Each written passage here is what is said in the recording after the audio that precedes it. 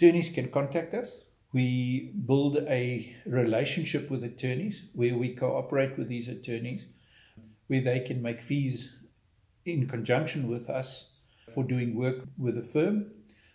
The business rescue is a very agile process, but there's always some legal complications involved.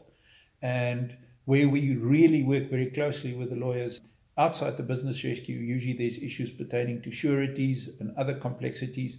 And we like to keep the attorneys as the advisors to the shareholders and the directors, not only in terms of the business rescue, but in terms of other activities.